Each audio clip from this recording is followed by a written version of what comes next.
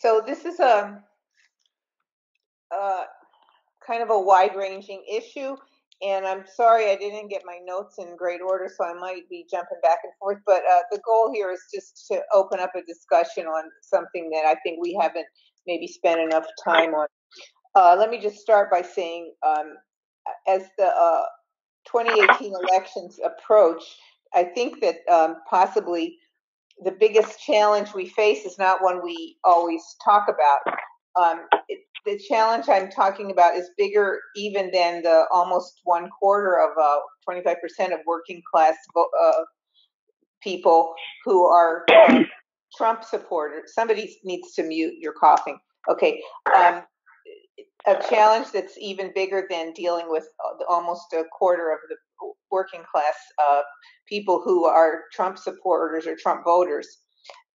I'm talking about a group that includes twice as many members of our working class, and these are the folks who choose not to vote. And I don't want to in any way discount the effect of voter suppression of the voters who are barred outright by, or kept from voting by voter ID schemes, or challenges at the polling place or closed polling places. Voter suppression is definitely real. But I think what I want to take a look at is what underlies that 50% non-participation. And I think that it's underlying a view toward collective action. Voting in our society is viewed as an individual act. And if you look at it that way, it's true no matter what anybody says. One vote hardly ever makes a difference. Very few elections are won by one vote. But that's the problem. The American working class doesn't see voting as a collective action. It doesn't see it as an effective way to influence people's lives.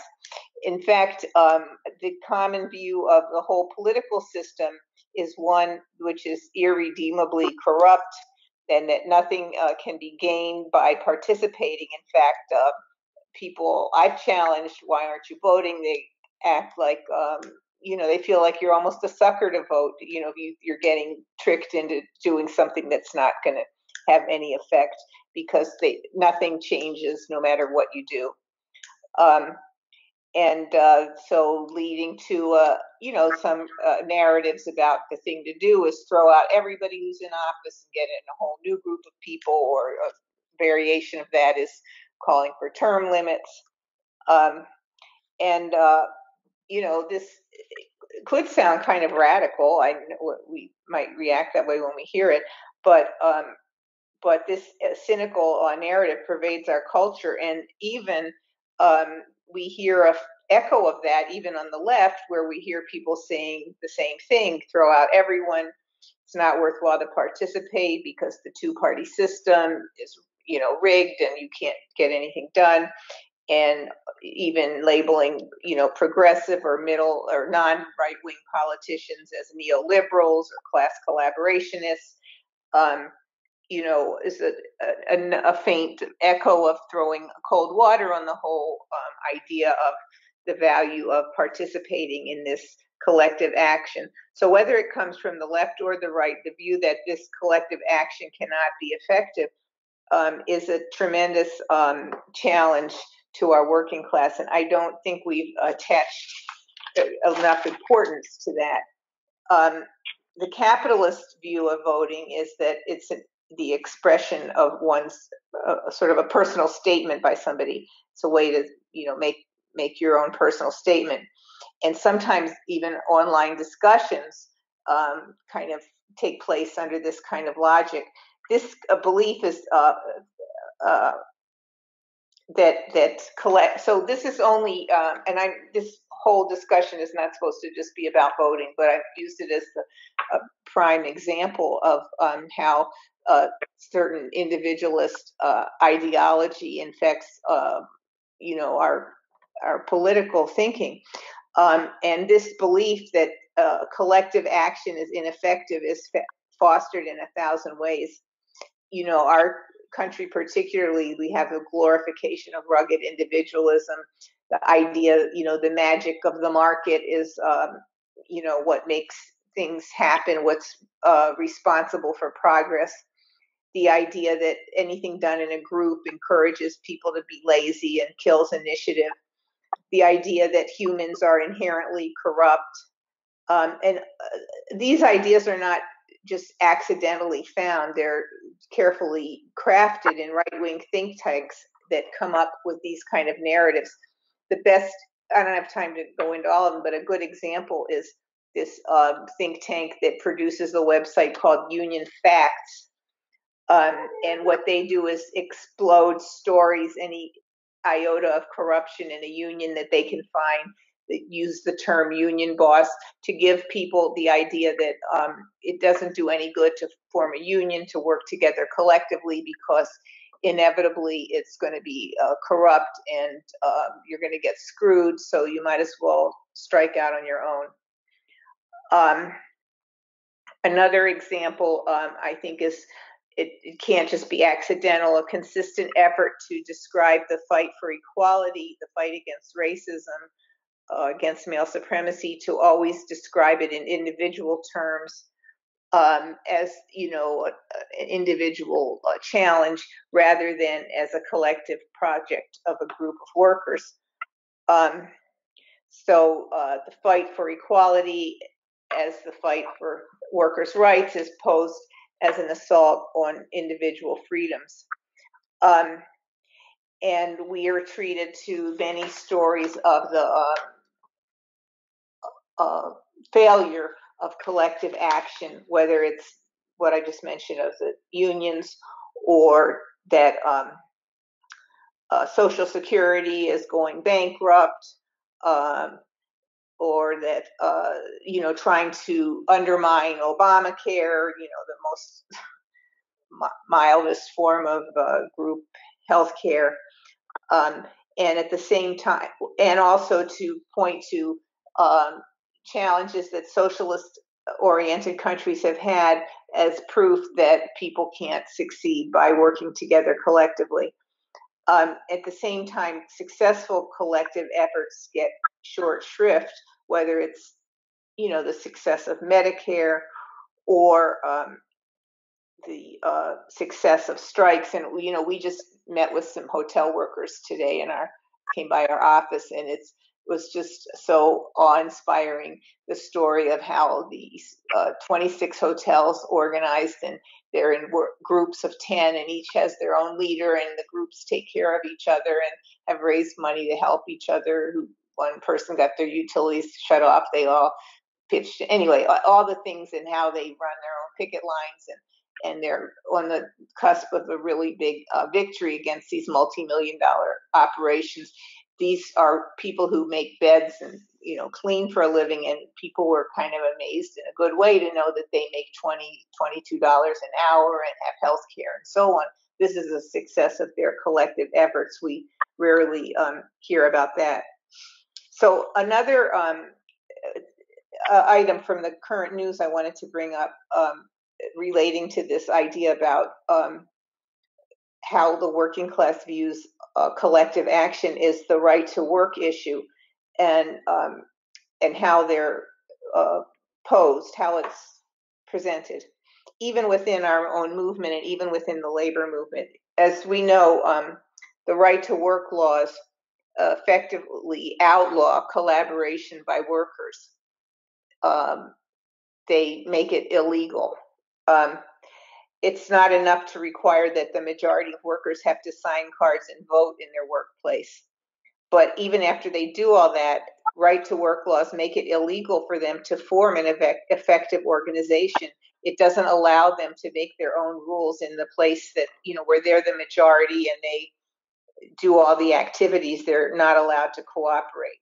But I think many well-meaning people in the labor movement and outside argue against right to work on the basis of attacking freeloaders. You know, it's kind of another individual liberty kind of an argument. And I think that using that kind of an argument falls into the trap of undermining the importance of collective action. So given this, I think the special role that the idea of individual rights plays in our culture, led us to introduce the idea of Bill of Rights socialism. And repeating what some of those things are was free speech, freedom of the press, religion, and even privacy. I think that we should do some more discussion and take this idea a little further, because instead of seeing that these are sort of individual rights posed against collective, the right to take collective action, to look at some dynamic between the exercise of these rights and strengthening the collective action. Because we've talked maybe about having to build into the infrastructure of socialism, or social struggles and organizations, things that ensure that broader speech and democracy. And I think that we can make a contribution to the struggle by thinking about how these interrelates. Some of the weaknesses of collective action in working class history maybe could be attributed to a lack of us having a structure that actually allows more democratic input. So allowance of what's been called individual rights is actually part of strengthening collective rights. Okay, so how's my time, Joelle? Minutes. Okay, 1 minute? 4 minutes. 4 minutes, okay, that's a little better. All right.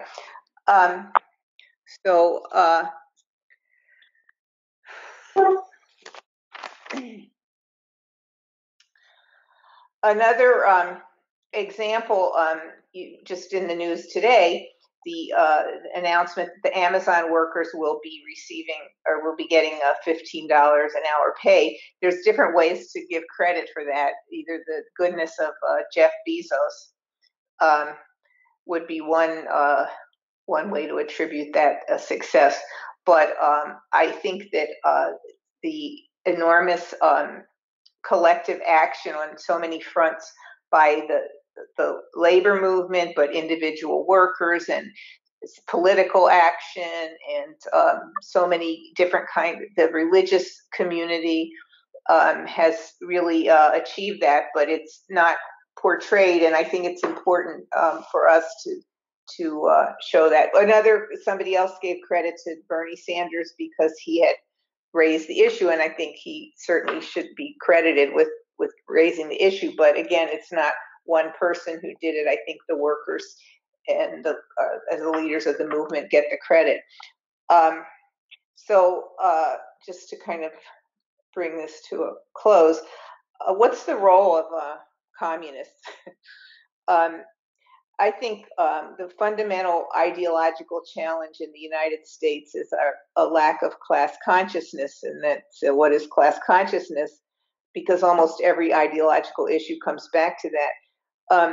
We are an organization of the working class, and class consciousness means to change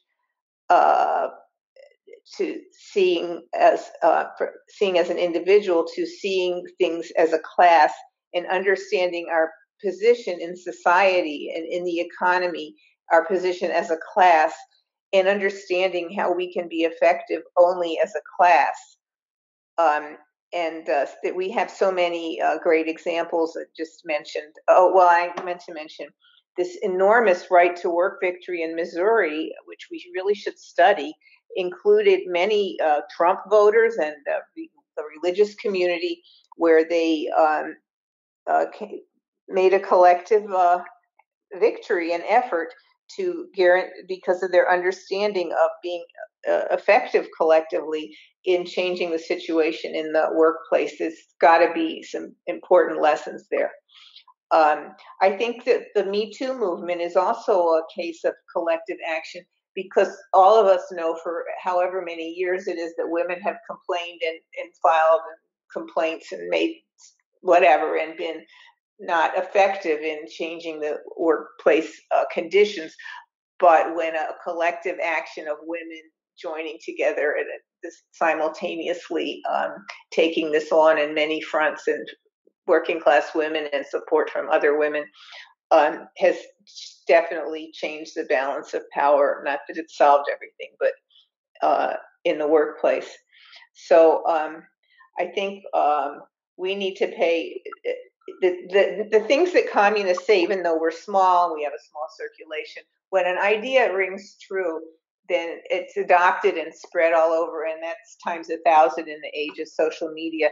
I think we have to pay attention to get our narratives right, to really think about this issue of to prove the effectiveness of collective action, and to try to avoid the narratives that, while they might serve a small point in the short run, undermine class consciousness in the long run. And to take that just back to workers, when we think of the 90% of our country, which is working class, and the amazing power it could have if people, if we saw that this is a collective, voting as a collective tool, not that it is going to cause socialism, but that we can see immediately, but that we can see that we can both change, real conditions that people live and struggle under, and also change the balance of forces, and that it's not just something that not merely a tool of self-expression. So what do you think?